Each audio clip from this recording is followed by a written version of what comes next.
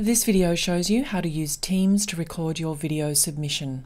If you don't have the Teams app on your computer, just use the link in the video description here to download it, and make sure you sign in using your Griffith student email. If you have a group presenting, go to your Teams calendar, click to select a date and time, and invite the other members of your group.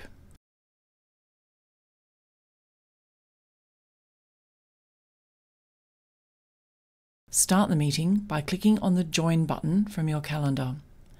If the assessment is individual, just use the Meet Now button in your calendar to start a meeting with yourself.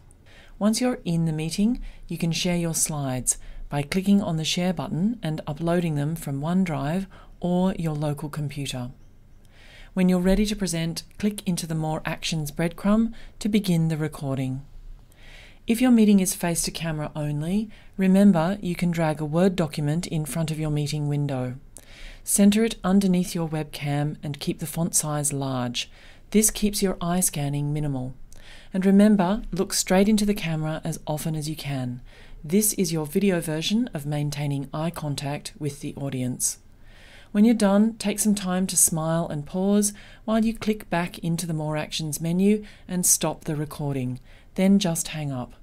The MP4 or video file of your recording will turn up in the OneDrive of the person who scheduled the meeting.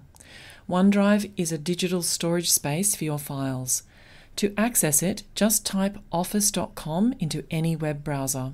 This will take you to your Office 365 landing page where you can click on the blue cloud icon to get into your OneDrive. If the OneDrive icon is not in this list, just scroll down and click on All Apps. To find your video, click into OneDrive and locate the folder labelled Recordings.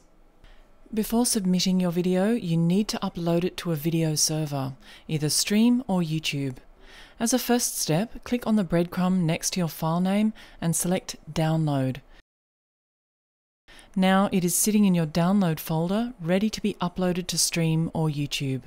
For instructions on how to do this, please see the next videos in this series, which are both linked from the end screen.